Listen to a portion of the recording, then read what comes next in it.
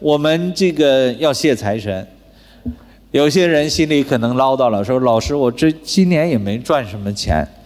你今年只要赚过超过1分钱的，都是赚了钱的，啊，那1分钱也是财神给你的，啊，所以是自己刚才说要调整自己的心态，不可能你连1分钱都没赚，要是没赚的，现在我拿1分钱给你，你就赚到了，啊，所以是要谢恩，懂不懂？这个就是我们这个不管是赚多赚少都是赚了，至于你花了那是另外一回事儿，对不对？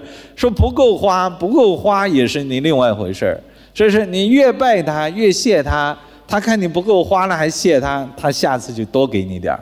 就他是神明，所以是这个财神呢，有正财神、偏财神，有这个显态世界的财神，隐态世界的财神啊，密法界的财神，叫显财神、密财神啊。那么这个文财神、武财神，这是一个庞大的一个管理层，相当于你们的财政部官员，就是这么个概念啊。你财政部有多少官员呢？他这个很多官员，所以是都要对他们礼谢一下啊，礼谢一下。这是隐态的这个官员。